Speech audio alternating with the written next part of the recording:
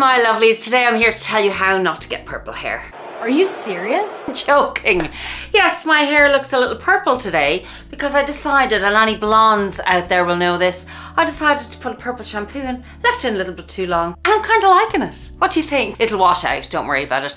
Today we are here to talk and tell you and give you tips on how to stop wasting your money on designer bags that you do not need, and how to shop intentionally. Just buy the good stuff. I've got all the tips here today, so stick around if that's something you're interested in. Stay till the end because I have an interesting point also. Now my shout out of today is to the lovely Flo Hawk. Hi Flo, how are you? Mwah! Big kiss to you. And the fragrance of today, because it's sunny here in Dublin, is none other than Dolce & Gabbana Light Blue. And she is fresh and she is powdery.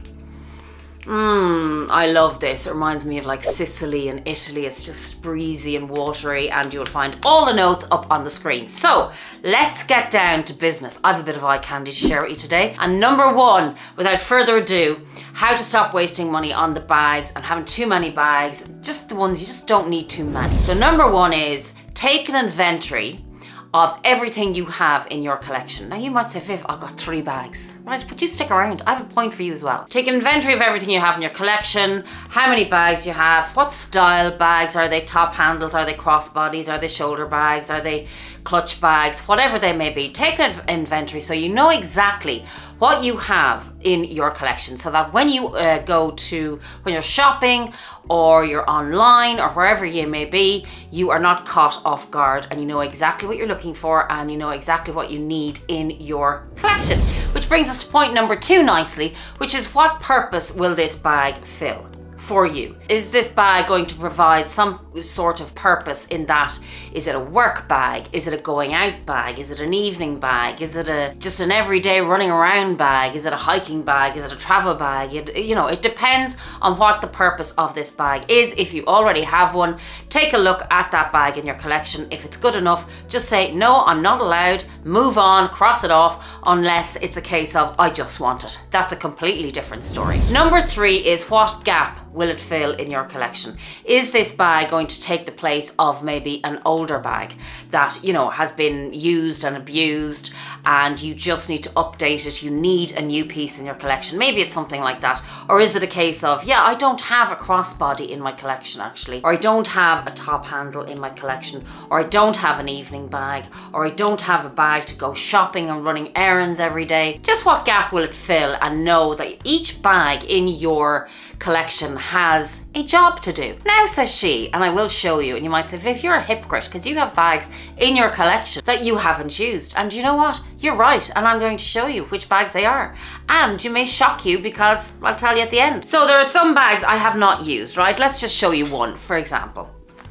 My beautiful small Chanel classic flap. Now during the week I was having massive thoughts, and actually please help me out on this one. I really was having thoughts during the week of letting this one go simply because I haven't used it. Like, I absolutely love this bag because of the gold plated hardware. I've told you about that before. It was one of the reasons I bought this bag.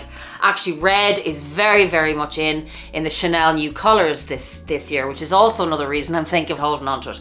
But I haven't used her to date.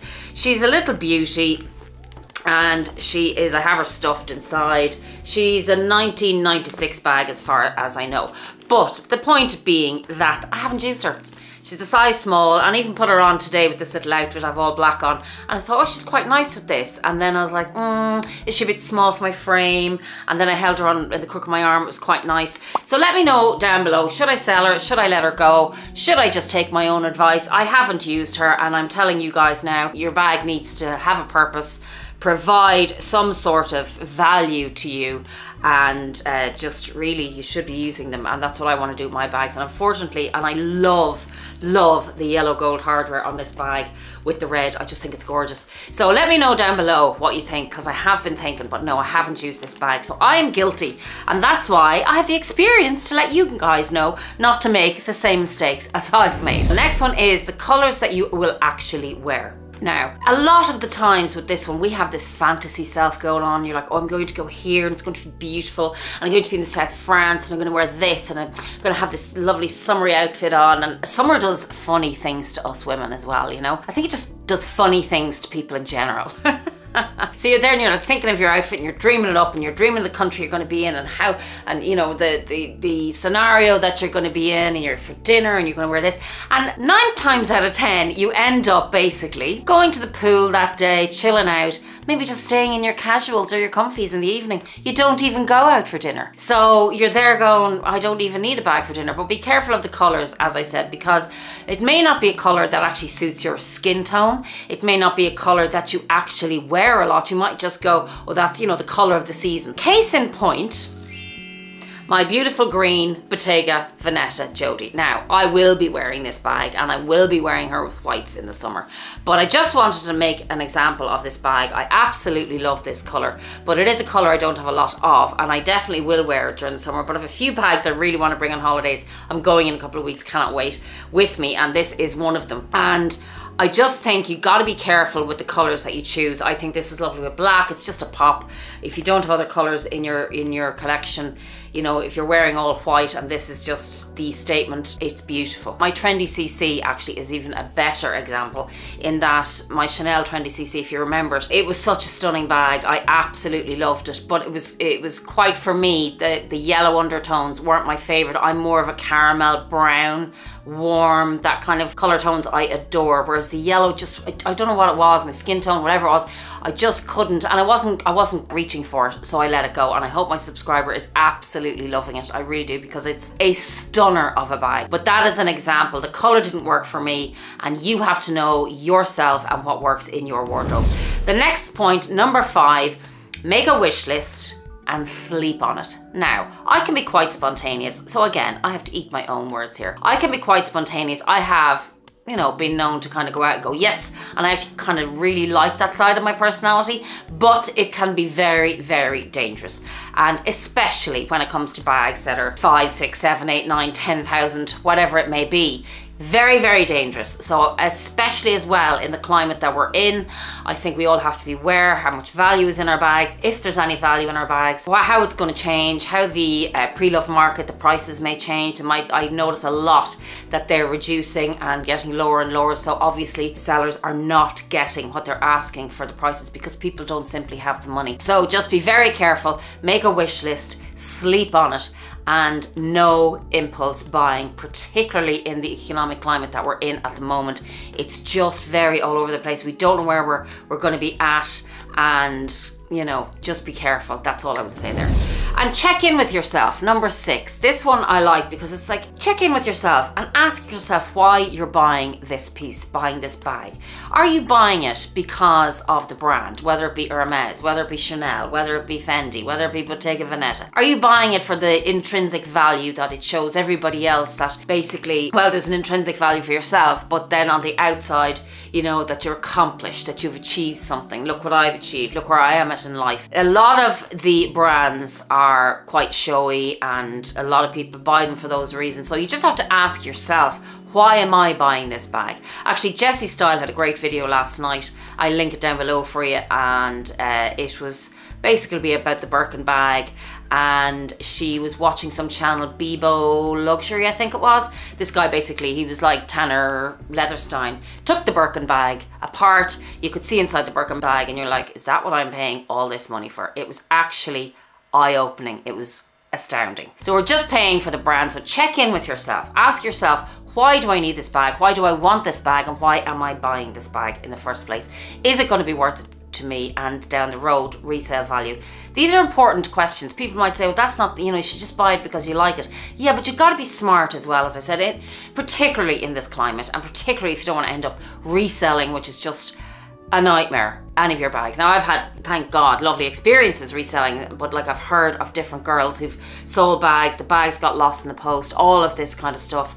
And yeah, things can happen, you know.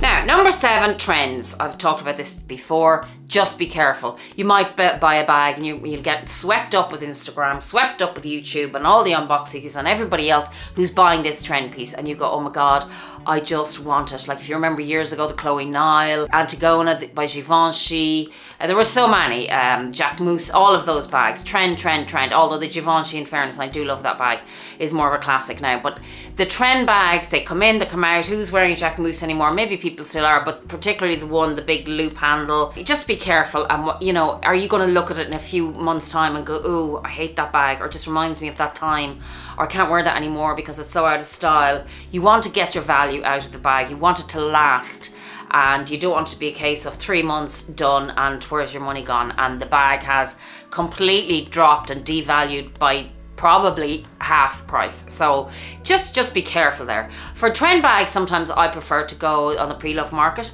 You'll find a lot on Vestiaire, Fashionphile, Rebag, all of those sites where some people haven't even, as I've talked about before, even worn these bags. So trends bags, I would definitely look in the pre-love market for, and you'll get a new bag there. Number 7 is duplicates. Duplicates and multiples. Be very careful. I was going to bring out my little square mini, my black one today, because I have 2 little square mini, Chanel square mini handbags. I have the caramel 21p and I have the black.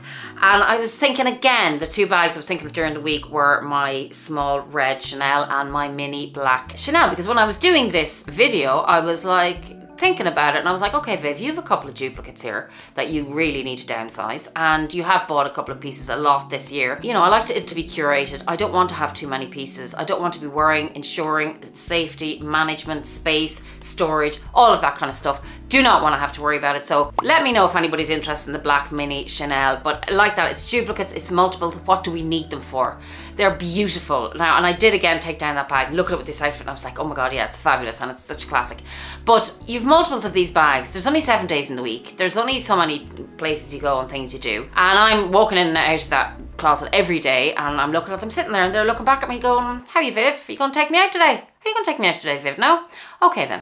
It's fine, everything's fine, it's okay. That's the honest to God truth of it. So be careful of your duplicates and your multiples. Number 8, as I was saying earlier, is find your style. There is no point. We can all look at pieces, and I would advise you to do this. I had the beautiful Gucci horsebit. Oh, such a stunner of a bag. Box bag. I loved it. I let it go because it was sitting in my closet, and I just hate that. I think of it often actually, and I go, oh God, whoever has that bag. And actually one of my subbies who did buy it sent me a picture. She was going to a wedding and she was wearing it, and I was like, oh my God, that is what that bag is supposed to do. It's supposed to be worn, and it's such a stunner of a bag. But it's okay to admire it on somebody else sometimes. You don't have to own everything.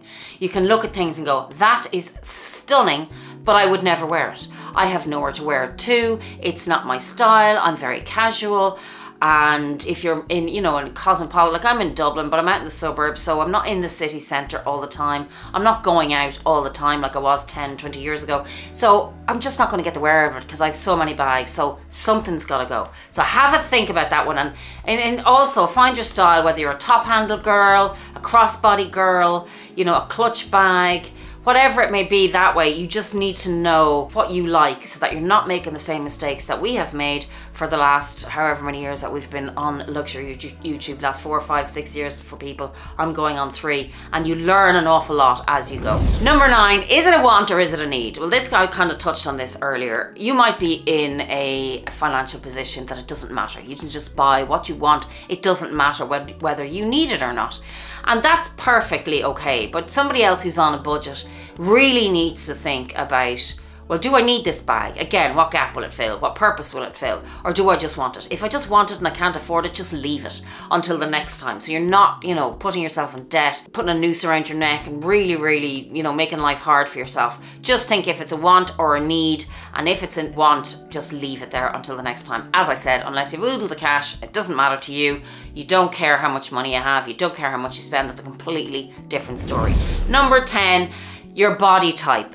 There are so many bags that just don't suit some people. Now, I wanted to show you this for this example, This one, as we all know, my little beauty, my Fendi, my little ice blue, baby blue, or blue broom as I'm going to call her in the Fendi, and I just think she's gorgeous, and I actually now love this palladium hardware that I was debating about. If you remember, I wanted the gold because I'm such a gold hardware kind of person, but since I got my Birkin with the palladium hardware, I'm more open to, and I actually like having the difference. It's like, it's really nice because gold and palladium come in and out anyway. But find your style, your body type. Obviously, I'm not stick thin. So you're like, well, Viv, what are you doing with a tiny bag like this? But this to me, on holidays, with the crossbody, which actually I don't have inside today, is just going to be so cute. I don't care, you know, under the boobage kind of moment. It's going to be fabulous. And I can clip it on one of my other bags if I feel like it. And I just don't care because I like to travel light on holidays. I really do. It's hot, it's sweaty, it's humid. And this will be perfect for me for my card, a lip gloss. I'll have my phone in my hand, off I go. But if you're the kind of person that for you, and you know, and again, it's like with the Chanel mini, the Chanel small, all of the rest of it, if you're a curvier girl, you prefer a bigger bag, you have to think about those things. If you look in the mirror and you go, this looks ridiculous, you have to think about that because you will not wear the bag. You probably feel embarrassed. You'll feel, you know, oh no, you won't feel comfortable. And you have to feel comfortable in what you wear, how you look, and the bags that you choose. So think about your style and the pieces that just may not work out for your lifestyle also is another point as well. So your lifestyle is so important. You could be in whatever climate you're in, and like this is why I brought this baby out. Your lifestyle. Right, I live in a climate, we live in Ireland, where it is pretty rainy. Please ignore the fact that I am completely missing one nail. I've been very busy changing my studio around. I'll give you a look at that actually, and doing garden work and stuff, so I have to get my nails done. Anyway, that and purple hair, we're doing great today. So yes, this beauty I just had to have, as we know, it's wicker. Does wicker go in Ireland? Not particularly, because Ireland rains, we know that, although it's beautiful at the moment. But wicker and Ireland are not friends. But I'm going to Spain for the summer, well, hopefully for 3-4 weeks of summer, at this beauty will most definitely be coming with me. But therefore I knew that I would get the value out of this at least in the summer. When I was buying this bag, I knew it was totally impractical and not functional for Ireland, but because I do travel and in the future tend to travel even more, I just had to have this piece. I just had to have her, and I still adore her, and I haven't worn her, and I just can't wait to bring her with me. And I will bring you with me as well on holidays. Maybe I'll do a pack with me and all that kind of stuff for you. So she's definitely coming, but do definitely think about your climate, a rainy climate, you know, all of that kind of stuff, because you need a bag that is suitable for your lifestyle. Otherwise it's going to sit on your shelf again, looking pretty at you going, any chance of a date? No. Any chance of a day out? No? No? Okay. Okay, so number 11, longevity visualization. Longevity visualization. I thought this was a good one in that when you're buying a piece, think to yourself, think into the future. Think future Viv, future Flo, future girls out there, you know, just think of your future self. Think first of all, how's this bag going to look in 10 years time, 5 years time, 2 years time? Is it going to wear well? Do your research on it. Watch all the videos on YouTube. That's what I did, and it really, really helps. Will I wear it for many years to come? Like, again, that goes to kind of the classic piece. Will it become outdated, being the trendy piece?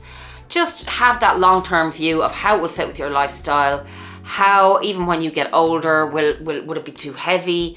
You know, all those practical things will really help in making a very solid decision and a very solid, you know, financial decision. If you're really dropping that much cash, ask yourself all of these questions. Next one is fabric. There are certain fabrics I will not buy because of whether it be delicate, like suede. I adore suede, absolutely adore it. And YSL do beautiful suede, and I will not buy suede. Maybe in a smaller bag I would. Even though I buy lambskin, you might say, yeah? But suede, I just find if you get one little mark on suede, or I have done in the past, maybe now that I'm older I could actually mind it, because I was quite, you know, I'd be out in the clubs and stuff when I'd be younger, and I'd be quite kind of careless sometimes, you know, but as I get older, I'm not like that, and I really do mind my bags. So suede was always a no-no for me. And it's important to ask yourself about the fabrics, because when you walk into a shop, you'll get caught and you'll go, oh my God, look at that, it's amazing. And the fabric and the sequins is another one. A sequins, like the Fendi Bouquet with the sequins, stunning. I've had bags with sequins fell off. Not doing it anymore. A lot of people have had good experiences with patent, and then other people just go, absolutely no, I don't think I've ever had a patent bag. I don't think I have, but it just wouldn't be, it's not a bag that takes my kind of fancy anyway. So just look at the durability of the bag and the fabric and the quality. Go for quality because you will get longevity and durability, of course. Again, that comes back to your climate. It comes back to, and I know again, durability, lambskin and durability are two words that should not be in the same sentence, but if you mind your bags, then that is a different story. So caviar might be better for you. It just, you know, depends on what you like. Oh yeah, if you're too scared with the durability, if you're too scared to use it, again, it's just gonna sit on your shelf and you're going to admire it. You're gonna throw sugar at it. Unless it's Hermes or Chanel or Louis Vuitton, it's probably going to decrease in value. So just be very, very careful. And color transfers and things like that. Think about all these little points. The unwanted attention as well. Some people will not buy a bag because it's just too loud. Think about all those things. Next point is your style again, which I touched on earlier. Do you prefer a top handle? Do you prefer a crossbody? Do you prefer, and even sometimes it's not what you prefer, but it's what you wear. Like I love top handles, but I also find now that it can't be just a top handle, it has to have a crossbody option because I generally like to have my hands free and I like to be, well, I'm generally busy and I like to be able to get my phone or get this, that, so be hands free. So crossbody top handle is perfect for me. This little beauty I love because yeah, it has no crossbody, but you can just stick your hand in and it goes on the crook of your arm like that, and it's grand if you want to just for a second, you know, answer your phone or do whatever you want to do. Number 14, versatility. Versatility is a massive one. Again, if you want to use your bag during the day, in the evening, like Louis Vuitton are brilliant for that. The Palm Springs Mini, which I have, the Pochette Métis is quite versatile. You know, it's not an evening bag, but it's definitely a run around bag. You could definitely go for lunch with that bag. The Palm Springs Mini, you can use it in the rain. So think about the versatility of your bag, your date night bags, and you only need 1 to 2 date night bags. You really do, I think anyway. Again, that's another bag I was thinking about the other day, even though I absolutely adore it, is my mini Lady Dior. I've never worn it. And I was thinking to myself, well, I let it go. And I can't bring myself to, but those are the 3 bags I'd love your opinion on down below. My Chanel Mini, the black square, the red Chanel small, and my Lady Dior Mini. And I'd love to know what you think. Should I sell them? Should I keep them? I just don't know. Help. So last point, last but not least, if it's not a hell yeah, it's a no. Okay? If you walk into a shop and you go, yeah, I don't know, I'm not sure, no, I don't know, no, just don't buy it. Do not buy it because 9 times out of 10, you will not really love that bag. I just find if you don't get the initial burst of, oh my God, yes, then yeah, usually it's a no. And then the reselling of it is not fun. Again, as any girls on here will tell you, it's just not fun. As I said, you can have lovely customers or clients that want to buy the bag off you, but the whole process of doing it is difficult. Again, then the poor resale value, think about that. So if it's not a hell yeah, it's a no. That's it, they're my 15 tips for today. I hope you enjoyed them and let me know what you think if I should sell some of my said bags down below. And until next time, I have lots coming up for you. And be kind, be safe, be compassionate. Love you lots. Mwah!